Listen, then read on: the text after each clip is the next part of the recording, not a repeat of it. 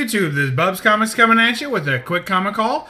So, first off, we'll mention these two books in the background. We have Batman number 181. That's the first appearance of Poison Ivy. And we got G.I. Joe number 21. I think it's the first appearance of Storm Shadow, but it's definitely the silent issue, as they call it.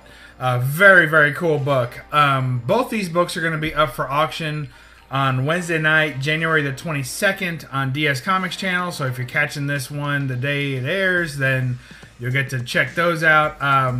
I received a copy of this book from Silver Age Dave, and that book is secure in my collection. So anyone that remembers that, or Dave, if you're watching, that book's secure in my collection. This is another copy that I have. Actually, this is my better copy that I'm selling.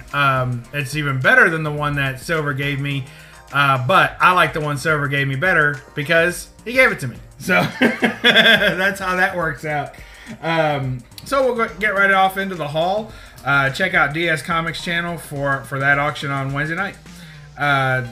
First up, we've got Wonder Woman number 200. This book I got from Big Will. He had an auction going on. If you're not subscribed to him, go right ahead and do that. And he informed me that I was his first subscriber. So if I didn't like him before, now I have to like him. Don't you hate when that happens? Nah, he's a good guy. So Wonder Woman number 200. Classic, some people will say bondage cover, whatever. To me, it's not necessarily I don't know. Bondage doesn't really do anything for me, but headlights do. So to me, that's a classic headlights cover. She doesn't need the chains at all. If she was just laying like that, that'd be fine with me. So fantastic. And I love that it's the beauty hater and it's got like the scalpels and the tools. I just think it's so creepy and such a nice kind of transition into horror. I think it's so awesome. I just love this book. I love this cover. And when he had it up in his auction, I've been after it for a while, but with all this black in there, very hard to get a high-grade copy. The ones on the internet often are color broken, big creases across them. And when he showed this book, it just looked about as pristine as it could get. And super happy with the grade on that. Just love that cover. Love that book. Next, we got Detective Comics number 422. And that is the issue, now wait for it, when Commissioner Gordon, that's Commissioner Gordon sitting in the chair. Great Neil Adams cover, great Batgirl cover, and I just think that Batgirl is all kinds of perfect. Neil Adams had really outdone himself on this. Legs are a little long, but I'll forgive it. Just fantastic. And I love how they put Batman in the background as if they thought like a silhouette of Batman would help sell this book. It is Detective Comics. They didn't want you to think that it was going to be a Batgirl issue. They didn't think Neil Adams could sell Batgirl, but he does. So Commissioner Gordon finds out that Batgirl is Barbara Gordon, or Vice Diversity, but actually he had already found that out a couple of issues before, so it wasn't a real revelation. It's just a revelation to her that he knows. So there's a difference there. Next, we got Catwoman number 44. You guys know I'm working on this Catwoman run, trying to pick up at least all the Jim Balent issues. And then there's only about 10 or 12 issues he didn't do, so I'll probably pick those up too. But look at this cat fight. Holy cow. I don't even know if it's got Cyber Cats, and I haven't read it yet because I'm trying to read them in order, and I'm not up to 44 yet. So, fantastic. I've read the first, I think, 12 so far. Marvel Comics Presents number 132. Just filling in that run. I was missing that one. I'm trying to pick up all the Marvel Comics Presents that have Wolverine in the title. And it gets tricky because some of them are flip books later on. So you got to take it out of the bag and check it if you don't know. ROM Space Knight number 2. This is my first time owning a ROM comic. So it's a rom-com. This is my first time owning a rom-com. I think I like it. I like robots. I like space. I think I could get into some rom. So I'm thinking about picking up some more of these. I flipped through the book. It was pretty cool pretty cool action, and this is number 2. So maybe I'll go back and get number 1. So looking forward to that. This one's for Roger's sake. There's a Mike Grell cover. Enter the Lost World of the Warlord. he had shown this, I think, in one of our chats, and he had said that he just put it up there because it reminded him of me. So there you go, Mike Grell. He excels at drawing emaciated yet muscular men, and he does pretty nice with the ladies. I don't know about that fur patch. I'm trying to think of a decade when that was in. I'm not digging the fur patch on the hiney patch. The front broad fur is not too bad, and the foot fur is not bad, but that hiney patch, that's a bit much. Next, we got Thor Ragnarok Prelude.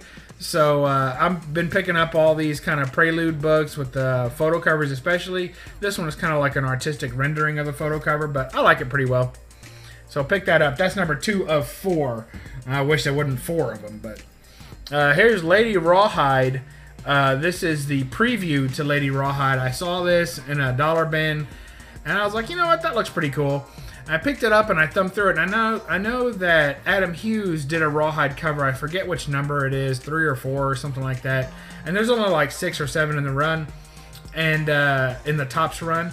And he had done a cover in the run, so I was always interested in that cover because I remember passing it up in a dollar bin one time. It's still only like a $2 or $3 book, but pretty cool cover. And after thumbing through this, which is like a preview of the first issue, a couple of pages out of the first issue, it's really cool. And the drawing's pretty good on it too, so I'll probably pick up that whole run. In fact, look for that in a future haul, because I bet it's coming soon. Next, we have Nightwing number 51. I can't leave these foil covers in the dollar bin. And Nightwing's one of my favorite characters, so I couldn't leave that behind. I just thought it was really cool. And it's super shiny, and I'm still a sucker for that. Look at that glare. Holy moly. Fun stuff. And, you know, I just can't leave those behind for $1. Anytime I see one of those full covers for $1, I'll pick them up, and I'll keep them, or I'll give them away, or sell them, or whatever. Working on this Tomb Raider Volume 1 run, we got number 31. This is like, I don't know, a manga-ized version of Tomb Raider, so pretty cute. I got no problem with it. I'm trying to pick up every variant cover, every original art difference variant cover for the Tomb Raider run, and I'm closing in on it. I probably have maybe 20 or so left to get, maybe less than that. I'll have to check on that. So pretty fun, pretty cool.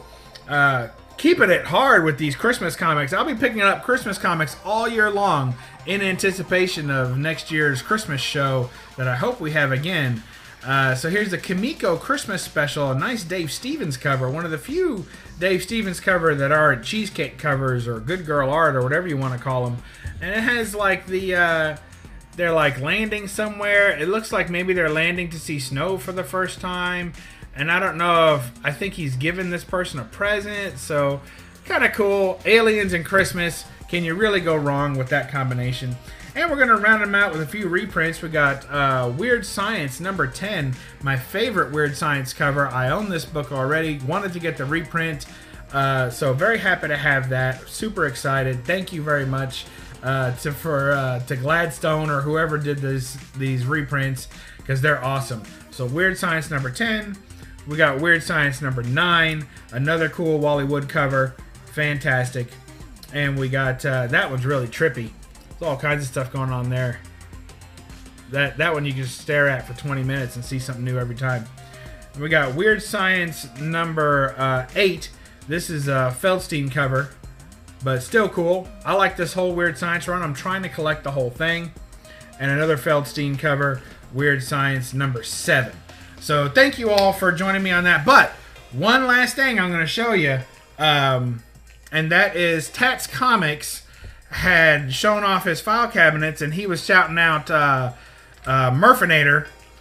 So Murph had shown off his file cabinets, so it's been a while, so I'll go ahead and show you guys a quick deal with my file cabinet so you guys know that I love my cabinet. This is what it looks like. And as you can see, it's very stacked.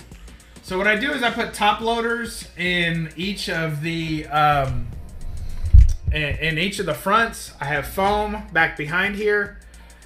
And if you see, when I open it up, you can kind of guess what all that looks like, and then all the books. They're a little tighter than I want them, just because I have so many books. That's one of the reasons why I'll be participating in the auction Wednesday night. So you see all those books in there, and then I put a top loader in the front, and it's secured by this brace. And this is all a custom paint job. Of course, my wife and I did it, and he had made a request as well. So I change out these top loaders often, swap out different books from inside the cabinet with the top loaders. So it's hard to choose because sometimes you got like a favorite book you never want to let go, but usually they're the newest key books that I've picked up that I think look cool. And if you look here, I'll show you, we had a special request. So here in the W's, we have Webman, #1. That is Tats Comics' #1 choice for a spec book. That's his #1 spec book, Webman #1. Find it at your local dollar bin and be a millionaire tomorrow. Webman #1. Thank you very much. That one courtesy of Silver Age Dave as well. So he gets a double shout out this time. So anyway, that's what we got going on. I hope y'all enjoyed that. That's my little filing cabinet. If you got any questions on that, let me know. Hit me up on Instagram and ask away. And we'll remind you as always to read a comic and don't apologize for the glare. Thanks. Bye-bye.